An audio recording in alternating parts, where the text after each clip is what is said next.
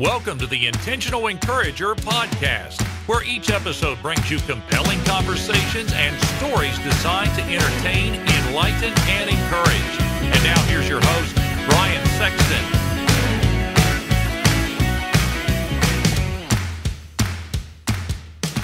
Hey everybody, Brian Sexton. I am intentionally encouraged when I see people doing business the right way. And for the last 15 years, Damon Burton and his team at SEO National have done just that. Now you might say, Brian, what can they do for me in my business? I'm going to tell you what they can do for you. They can help you understand search engine optimization. There are a lot of players out there in the marketplace, but you want a team of people that are going to be dedicated to working with you and helping you to understand search engine optimization and how you can show up higher on search engines so that you can bring more revenue into your business.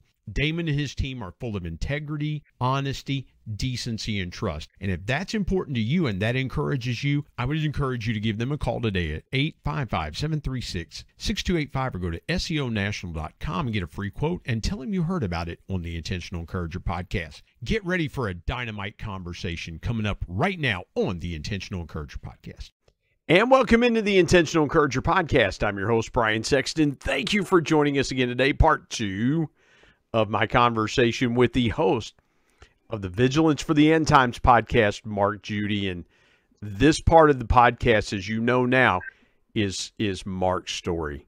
And so Mark and I connected, powerful story. So I want to save a lot of space and room for Mark and his story.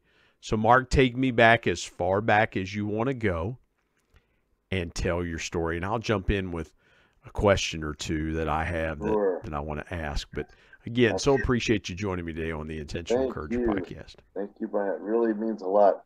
Well, we were just talking before you hit the record button a minute ago. You were asking how a North Carolina boy ended up in Canada where I live now.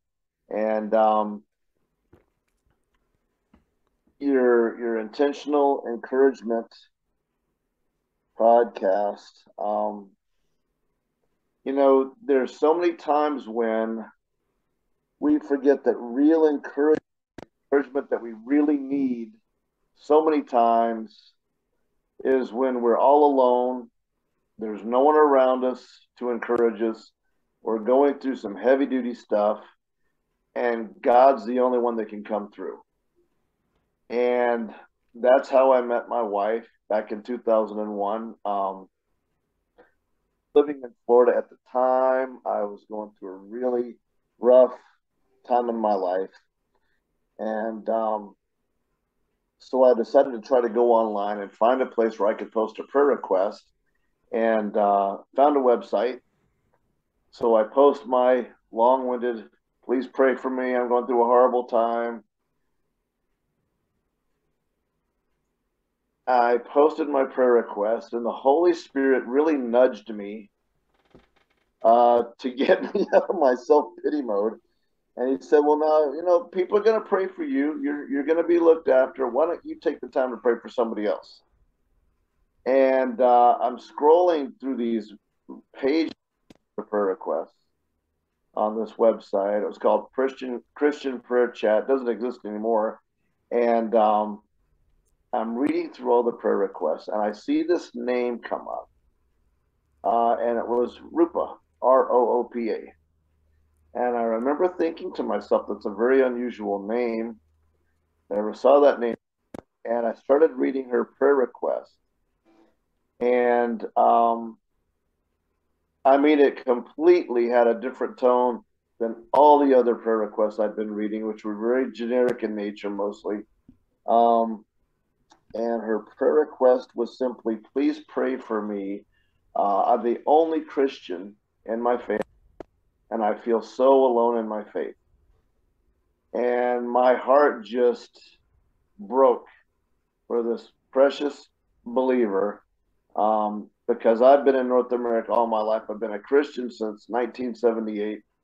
Never encountered anybody in all my Christian travels who said, I feel so alone as a Christian at home, to the point where it pained them.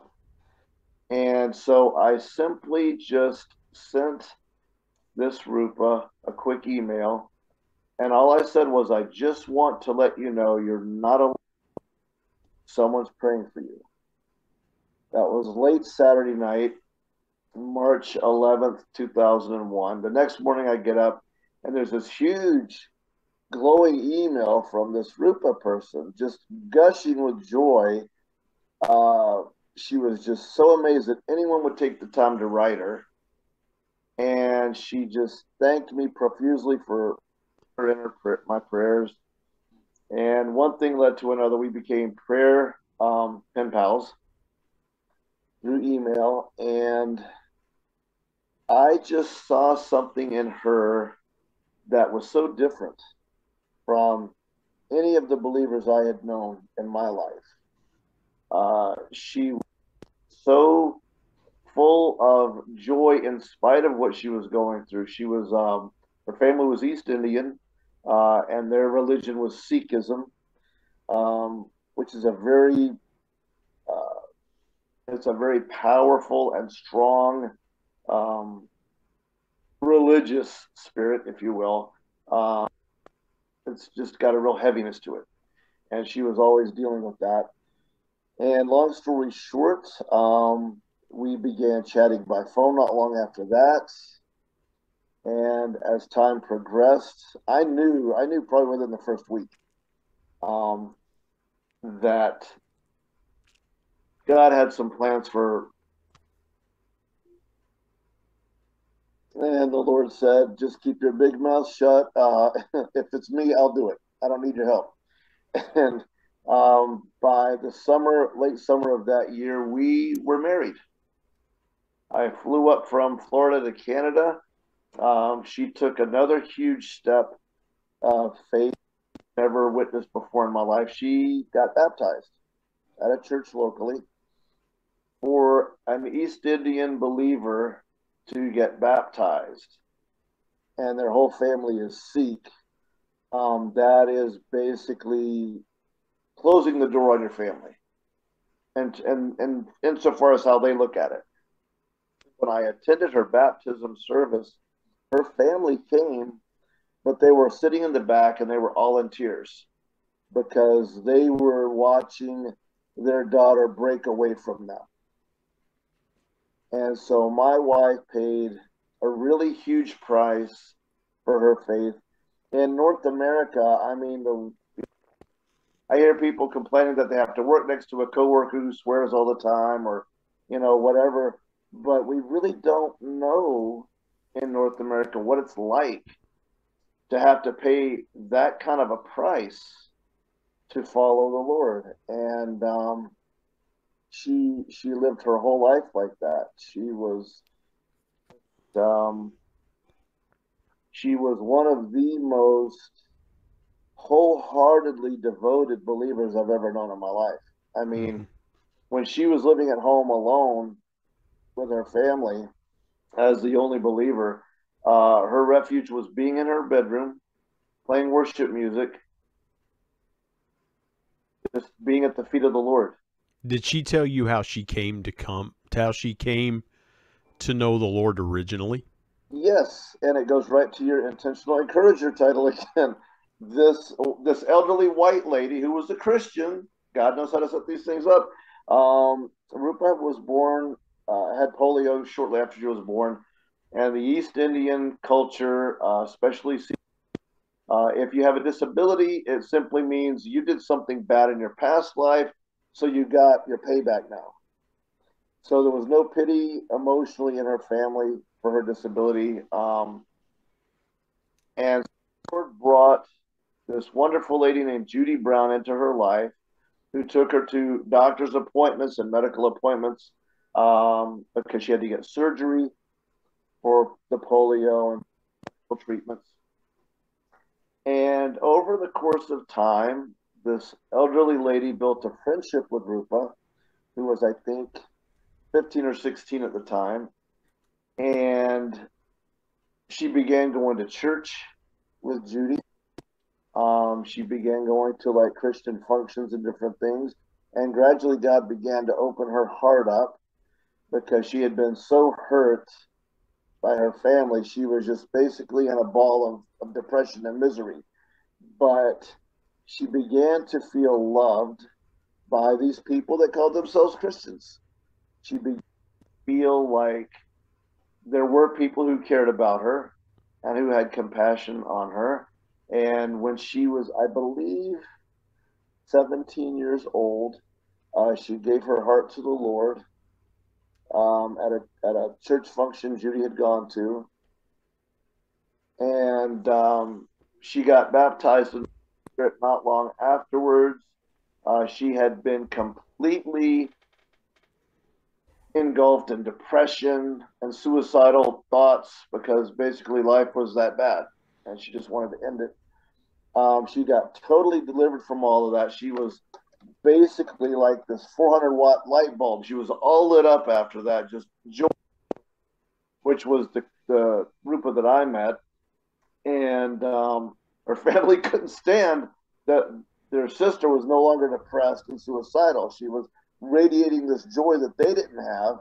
Mm-hmm. It was just, the transformation was complete and total and miraculous. And that's always the she spent a lot of time volunteering at women's shelters and different places like that. She became just so outwardly focused on other people. It was amazing.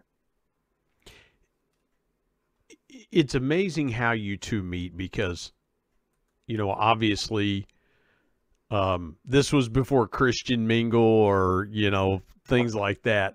Yeah. So she lives in Canada, correct? So you moved to Canada. I sure did. Take me through your married. Did the relationship with your in-laws ever improve? Were you able to kind of bridge the gap between your wife and her family? Take me through that dynamic a little bit more. Well, when Rupa came to the Lord, she got a lot of abuse and hostility from her family in that regard. And she knew what she was dealing with there spiritually. And then when the Lord brought her, and I was at a place where I had basically thought, okay, you know what, I've got this idea in my mind of who I would like to marry and what I'd like them to be like, but nothing was happening. So I just said, okay, God, you know what? It's just you and me. I'm okay. That's great. I'm fine. 2 months later, God brings us together online. But basically, we were conversing at a point on the phone for like 2 and 3 hours a day. I flew up here for her baptism to support her because I knew what she was going through. And just before I left to fly up here, I had gone into a Christian bookstore, and I'm browsing around, and I see this little jewelry case, and I see these little rings, and I see this silver band that has a little verse from Song of Solomon on it. And I knew that the book of the Song of Solomon was her favorite book.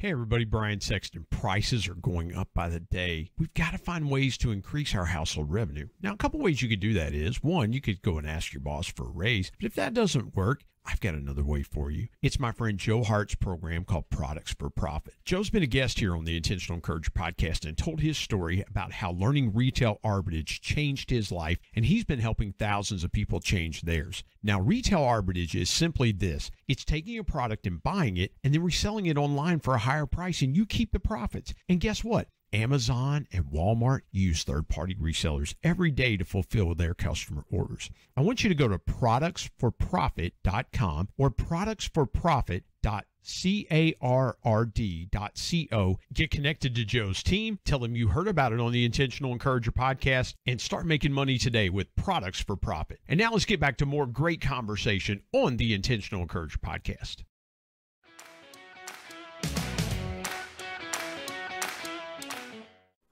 And when I read the scripture that was inscribed on the band, it said, I am my beloved's and he is mine. I was like, okay, I'm taking this with me. And so at some point in time, I proposed to her after her baptism service, and the rest is history. But marrying a white guy was the next big no-no for an East Indian girl in the Sikh culture. You marry into your own, and you marry your own people. In fact, most of them are arranged marriages. And now, here in the Edmonton area of Alberta, Canada, back then, this is going back to 2001, there had been a series of honor killings that had taken place. Very horrific things. I was afraid for her because I had to go back to Florida to settle up things before I moved up here for good. And I was very concerned for her well-being and safety. But to make a long story short, when you were asking me if there was ever a way to, bridge the gaps and so forth, it never really came around to that. And actually, a couple of Rupa's sisters had come to the faith years and years before her, but because of the pressure, the religious pressure from the parents, they caved in and they left God, they left Jesus, they went back to the temple because they could not handle the just being ostracized by their own family. Yep. And with East Indians, that seems to be one of the major things that they have to deal with. Now, for you both, let me, if you don't mind me asking this, Mark, Sure. Was this the first marriage for the two of you? Had you been married previously? Had she been married previously? What was that like? Because I'm always interested. I'm curious about the dynamic because, you guys meet in a very unconventional way. My wife and I we didn't meet online, but we met very unconventionally. Was it the first marital relationship for you both? Yeah. Oh, wow. I had been in a relationship years and years before, back in 1989, but it didn't really last. And that was the yuppie years. So you were pretty content. I mean, being a bachelor, you were. I mean, were you looking? Were you like, hey? Oh yeah. Oh my gosh! Every time I went to church, my radar were up. Like, God, is this the one? Is this the one? And I ended up being, really good brotherly friends with some because they didn't see me the way I saw them. But oh God, be perfect, But it's really, God knows who we're made for. He knows how he made us. And I know he kept me from a lot of situations. I mean, I always based things on how somebody was at church, how they acted at church. She's so spiritual. She worships she worships God all out, I like that. But that's not the whole inner workings of the person, Rupa was the first one that I had ever known in my life who really came to God in such a fiery furnace kind of a way. And that's where she lived. She actually lived in a fiery furnace for a long time. So was she the same? Did you find her to be the same all the time that you guys, because you hit on a really good point. It's one thing when you find that person, you're in the dating stage. You're making sure your hair is perfect. You're making sure everything is perfect. And then I think that's the biggest reason at times why a lot of marriages don't work, because it's different when you're dating somebody and when you're living with somebody as man and wife. And it's like, well, and then people say, well, we should live together first just to see if we're going to be compatible. It's like, well, that's not godly either. No. So I want to fast forward for a minute. You and Rupa get together. You guys are married. How is you understand that she has lived with this crippling disease of polio that most all of her life. And so take me to the next chapter of your life together. How was that for you guys with the physical difficulties that she had to deal with on a daily basis? Brian, for me,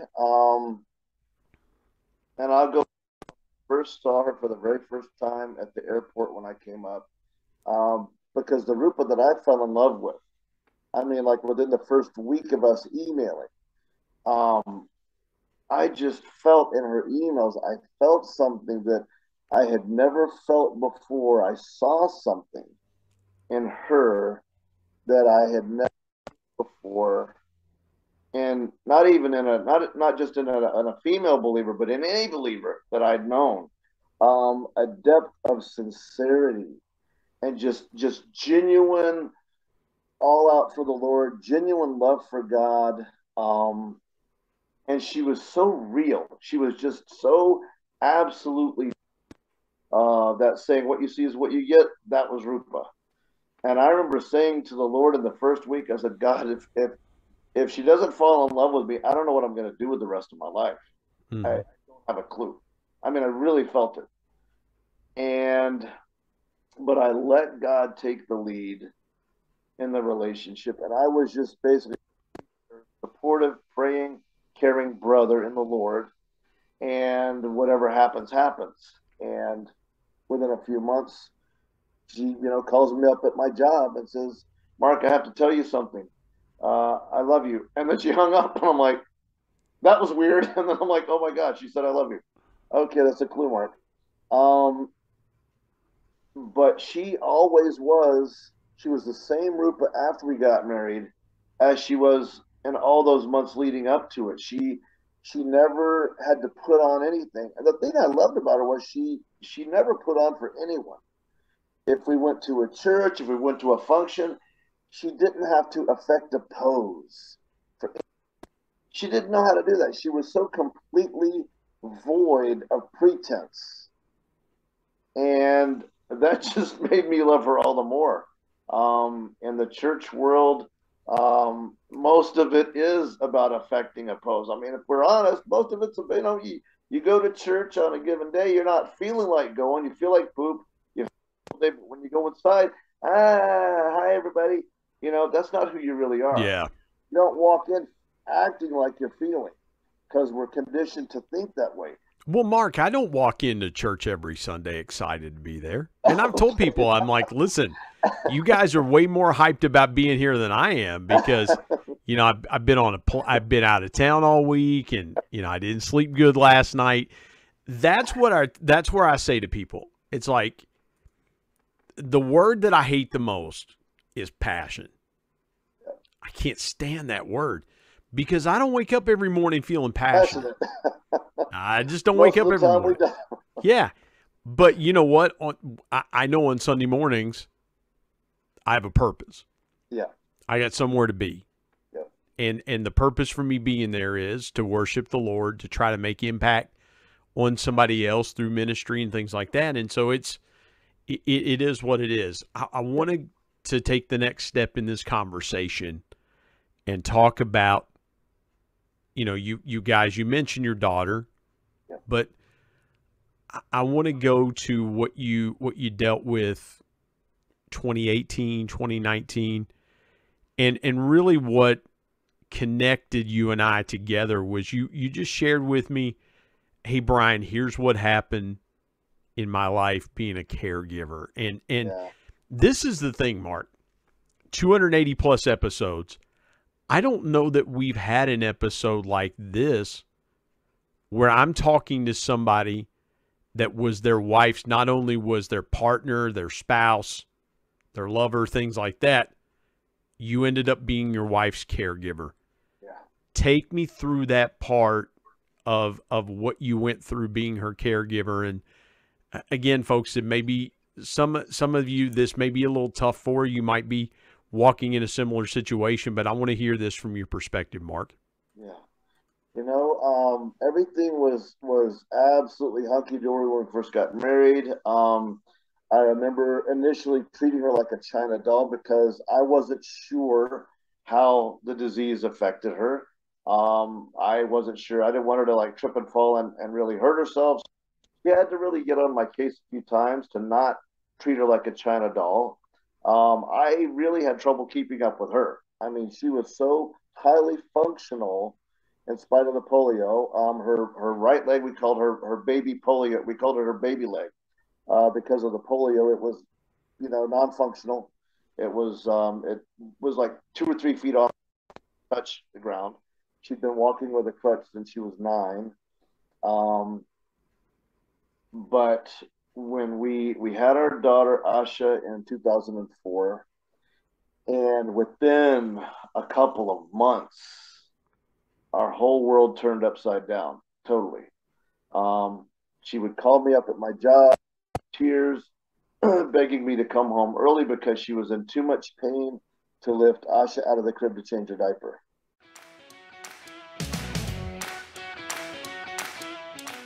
Hey everybody, Brian Sexton. You know, dreams are powerful pieces of intentional encouragement. We all have them. If you're a business owner, you've probably always dreamed of taking your sales to levels you've never seen before. I've got a guy that can help you with that. His name is Brad Norwood. My good buddy Brad has been on the Intentional Encourager podcast as a guest before, and he is a dream specialist. His company, Dream It Pro, offers incentive packages to travel to places such as the Masters, Kentucky Derby, the Super Bowl, even exotic places that you've always wanted to take your team, but you just didn't know how to do it. Brad's your guy. And oh, by the way, Brad's a certified bucket list coach, so he can help your team members achieve their personal dreams as well. I want you to go to www.dreamitpro.com and find out more, or call him directly at 479-466-6907. And by the way, tell him you heard it on the Intentional Encourager podcast. Let's get back to more great conversation here on the Intentional Encourager podcast.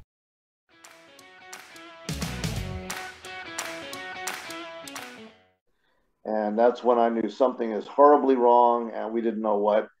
That started years and years of trying to find doctors who understood what we later came to find out was post-polio syndrome. And basically triggered by the childbearing situation, having a baby girl. It just put her body through so much stuff. And basically, it was like the polio symptoms came back again, but worse. She had full body electric pain, shocking pain all the time, constant. So that was our life from 2005 forward. So from that day, I was, working full time and taking care of my wife. And it didn't put her in bed overnight. It was a progression over years. She's gradually losing function more and more. New symptoms racking up every other week, every other month. But it came to a head in 2019. At that point, she's having to sleep in a hospital bed in our room at a 45-degree angle so she wouldn't choke to death in her sleep. We tried BiPAP machines, oxygen therapy, you name it. She'd been on all kinds of medication for pain control, and nothing was really working. And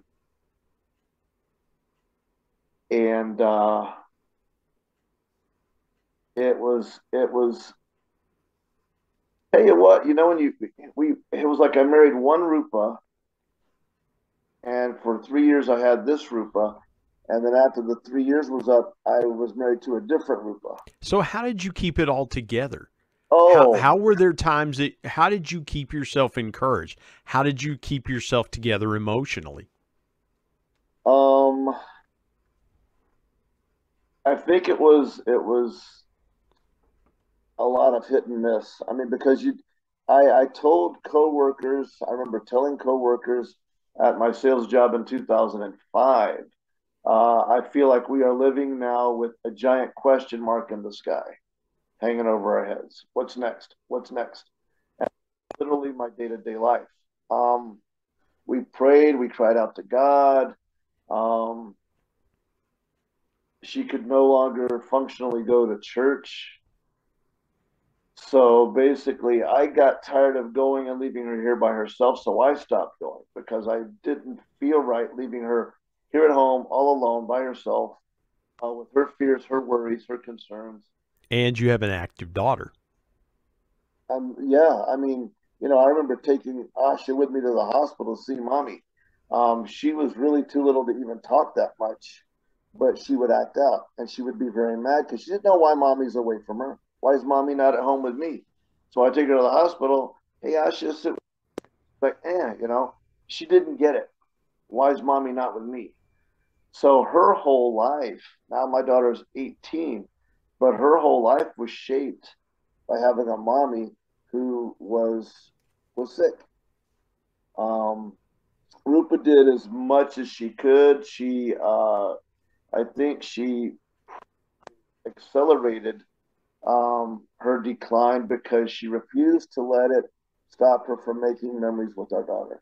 Um, she would go for walks with Asha when she should not have been on the good leg, because it wasn't the good leg anymore. It was overused, overworked.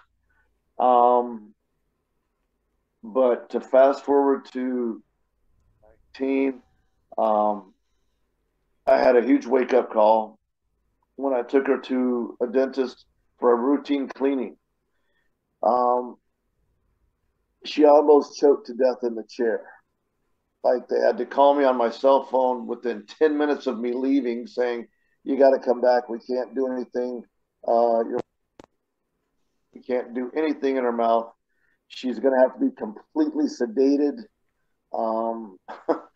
at a hospital dental unit. And to me, that was like just one scary wake up call. Like I almost lost my wife at a dentist office. Like seriously. So I pulled my job.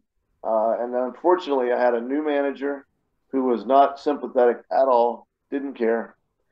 So I'm like, well, okay. I remember standing in the bedroom with my wife. And I'm like, well, you know what? If it's a choice between my job or my wife, I'm choosing my wife. Yeah. God have to take care of it financially, and he did. God blessed the body of Christ for the following year, the next year and a half, incredibly, because I wasn't working. And so, long story short, she went on palliative care here at home. We had palliative care nurses coming in. But her oxygen levels, because the polio caused such severe scoliosis that her lobes of her lungs were like catcher's mitts. They just wouldn't inflate. So she was losing lung function like crazy. I think she was down to like 55% lung capacity. Her oxygen levels were dropping day by day. Like, I mean, we had paramedics coming in here every day checking her vitals. And it was just horrific. But here's something very powerful that I want to share because I know there's other people going through this too. I know some on Facebook that are. Rupa wrote on Facebook she was going through just severe anxiety to my husband and my daughter when I leave, when I'm no longer here. Are they going to be okay? And she would lay awake at night with these anxieties, not telling me anything because she didn't want me to worry. Well, I had a dream one morning, and in the dream, I am looking at this tree, and every branch is full of turtle doves. And turtle doves typically just gather in pairs, not in a flock. And in the dream, I knew that that meant God was going to give us an abundance of peace. But I didn't know what she was going through. She wasn't telling me. So when I woke up, I told her about my dream. And then oh, honey, I've been fighting overwhelming anxiety. I just didn't want to tell you. That dream is God's way of giving me peace. So the Holy Spirit is able to minister to us on such a deep level, especially in those times. And so many instances where the Holy Spirit encouraged Rupa and I in different ways prophetically. I would be walking in the living room. She had fallen one morning trying to get out of bed. She didn't want to wake me up because I was exhausted from being up all night caregiving. She didn't want to wake me up. She tried to get up out of bed, by fell on her baby polio leg and broke the right femur at the hip joint. And she was just shrieking in pain. So now we're dealing with more pain. And I remember walking around the living room just praying in tongues, just feeling so overwhelmed by everything going through. And all of a sudden, I stopped praying in tongues and I started praying in English. And what came out of my mouth in English was, Lord, you are enthroned over all that concerns us. I knew that utterance did not come from me. That was the Holy Spirit, what I just prayed in tongues. And when I said those words, Lord, you are enthroned over all that concerns us, all of a sudden, all of the heaviness and the anxiety, I felt it lift off of me. I felt like somebody took a boulder off of my back. So the power of the Holy Spirit came and ministered powerfully and lifted all of this emotional weight off me, because as a caregiver, you are entering into your loved one's sufferings in a very real way. You're identifying with their pain and their suffering as your own. And it's so interesting. Paul says of Jesus, I want to know him and the fellowship of his suffering. Well, your story is incredibly powerful, and I wish we had hours to tell it, but the time is getting away from us. You know, Mark, I want to encourage you and so many others out there. Listen, I have no idea what you walked through. I have no idea what folks walk through that care gift, but I will tell you this: the Lord does. And when you need comfort, it'll be there. When you need strength, it'll be there. When you need encouragement, it'll be there. Keep yourself encouraged. Mark, Judy, a powerful story you've shared with us. You can connect with Mark on Facebook. Again, Vigilance for the End Times, his podcast. But Mark, it has been a deep, deep honor. And thank you for sharing your story about your wife and your struggles and things like that. I pray this will encourage somebody. But Mark, thank you for joining me on the Intentional Encourager podcast. Thank you, Brian, so much. I really appreciate your heart, brother. God bless you.